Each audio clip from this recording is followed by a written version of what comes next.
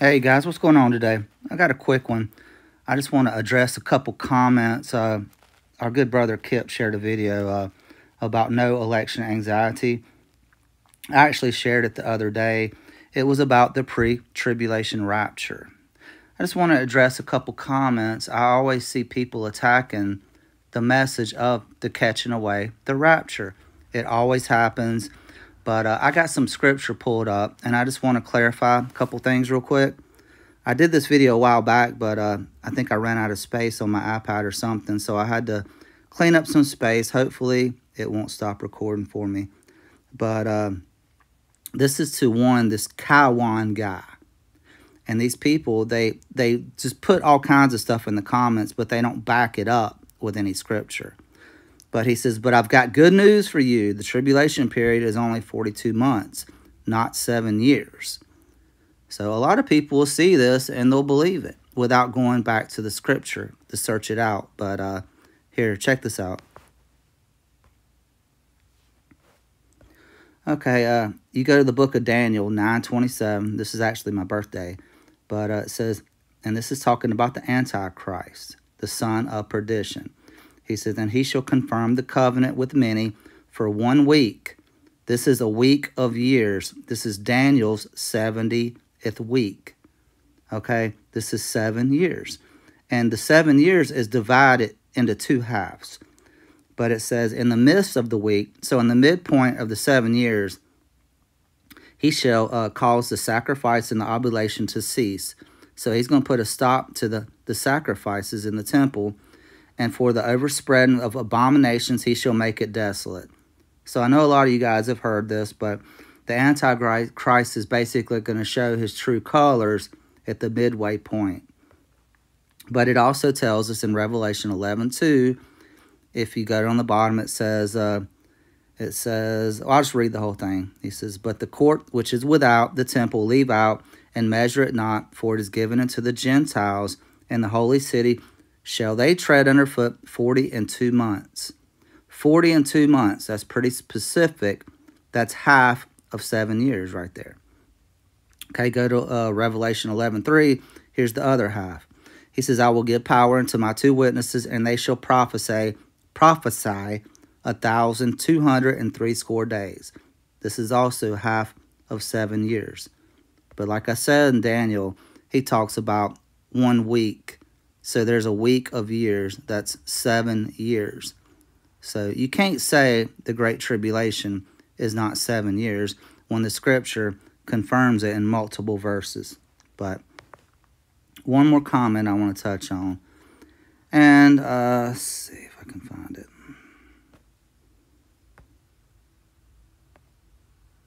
It was at top. No, it's not at the top. Okay, here we go. Good sister, Justine DeVoe. I've known her for a long time. She's a great sister. I'm not picking on her. But I've heard her say this because a lot of people will say what she's getting ready to say, and then other people will just parrot what they say without actually searching the scripture. But she just put, scripture never taught a secret pre-trib rapture.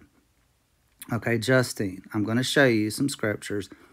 But anyway, she says this was taken from Scofield and Darby. I've heard that they came up with it, that they invented it. I've even heard that some lady named Margaret McDonald. I mean, people been saying this for years. They'll say that, but then they don't back it up with any proof. But what it is the rapture is actually in the Bible. I'm going to show you. Scofield and Darby were just theologians or whatever they were. They just teached it, but they didn't invent it because the Bible is a whole lot older than they are. Because when I was younger, probably in my late teens or early 20s, started studying and looking into the rapture, I had never heard of Scofield or Darby. Didn't know who they were. I wasn't studying them. I was studying the scripture. But let me just show you. Go back to my notes. Okay, the whole part of the rapture, the catching away, was a mystery that it was revealed to Paul on the road to Damascus. But in 1 Corinthians 15:51, He says, behold, I show you a mystery. We shall not all sleep. So there's a group of people that aren't going to die. It says, but we shall all be changed. So there is a group of people that are going to get called up to meet the Lord in the air.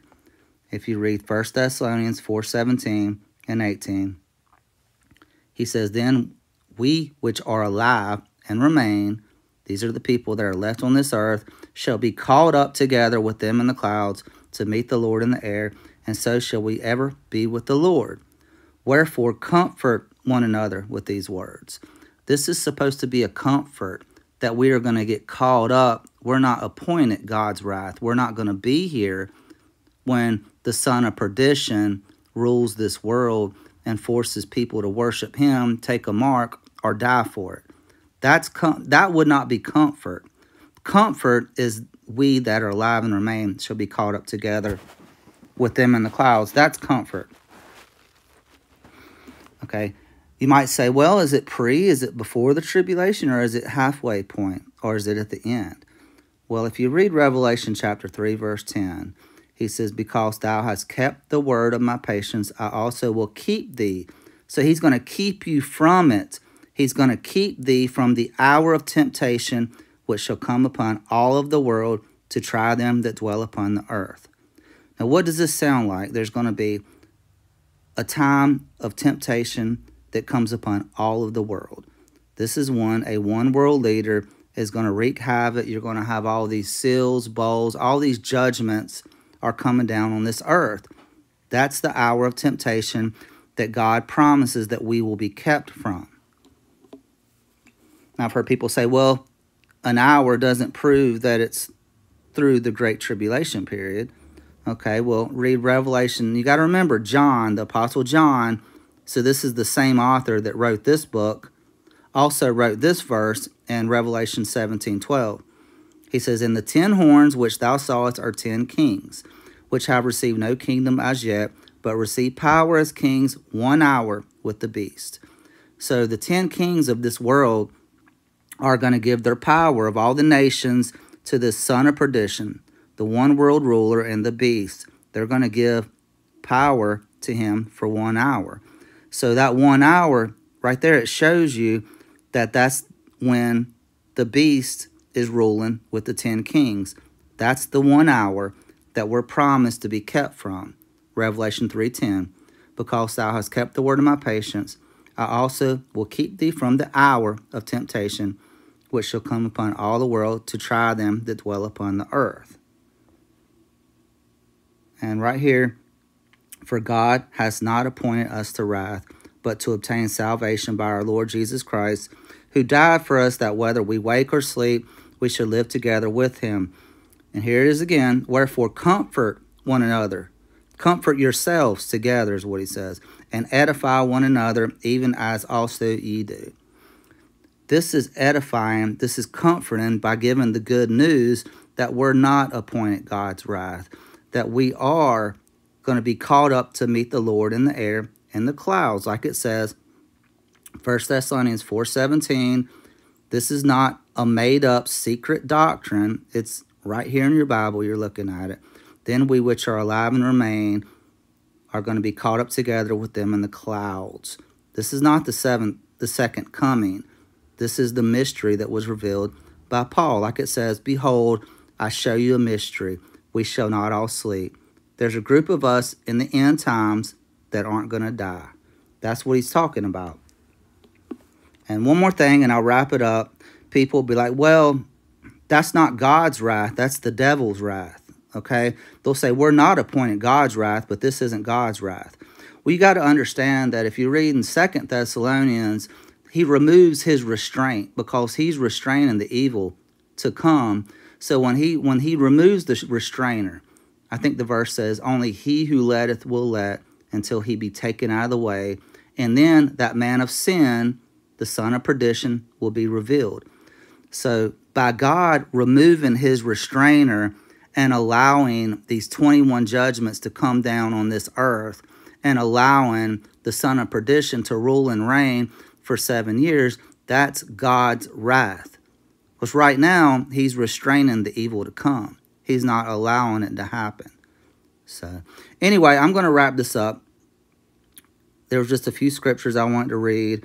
And like I said, Revelation 3:10 and 17:12 are great to show to people, because I think it really nails it home, because it says we will be kept from the hour of temptation that comes upon all the world. And then Revelation 17, the 10 kings of this world, they give their power to the beast for 1 hour, the same hour that we're promised to be kept from. But anyway, like I said, the Great Tribulation is 7 years. It's broken into 2 halves. And there is a pre-tribulation rapture. So if you don't want to believe it, that's fine. You know, I don't think it's a salvation issue. And I know a lot of people that don't. I've tried to show them scriptures, but I don't know. All I can do is share it and just leave it up to God. But anyway, hope you guys have a blessed day. Talk to you later. Bye. Hi everyone, I'm glad we're back today. I want to tell you about God. God is Jesus, and Jesus is God. And Jesus came to earth to die for our sins, and he raised from the grave so that we can have eternal life and live with him forever in heaven.